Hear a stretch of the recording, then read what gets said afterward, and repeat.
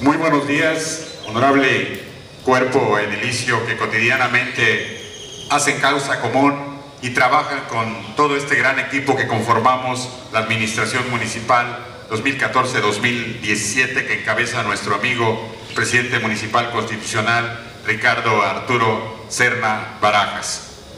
A todas las personas que hoy acuden a este ayuntamiento, no solamente con la confianza, sino con la certeza de que habrán de recibir un trato digno, decoroso, como se lo merecen todos y cada uno de los ciudadanos de nuestro municipio, pero sobre todo el compromiso de siempre al cual nos ha convocado nuestro presidente municipal, que es dar la mejor atención, pero sobre todo los mejores resultados en la medida de las posibilidades de esta administración.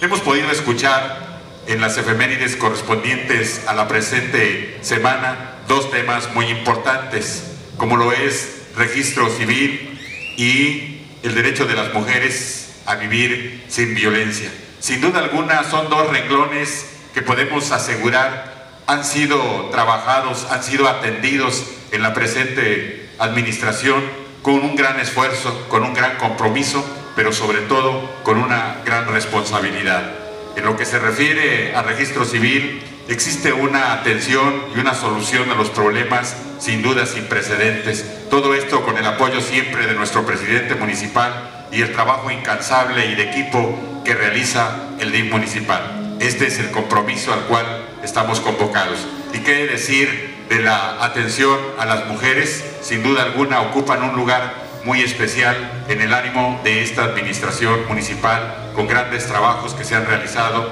en beneficio de ellos. Valga el uso de la voz para expresar nuestro reconocimiento a la secundaria técnica número 67, que encabeza el profesor Efraín Alonso Barragán como director de la misma, que sin duda alguna lo hemos visto, hemos estado cerca de él y está realizando un gran trabajo, con un gran reto, que es haber recibido la escuela de manos de su anterior director, que realizó un gran trabajo durante muchos años, y me refiero al profesor Germán Reina Argüelles. Saludamos también a la profesora Jocelyn Cristóbal Rivera, quien hoy acude con la representación de esta importante institución educativa. A los alumnos, sin duda, a nombre de nuestro presidente municipal, una sincera felicitación por los excelentes honores que han realizado.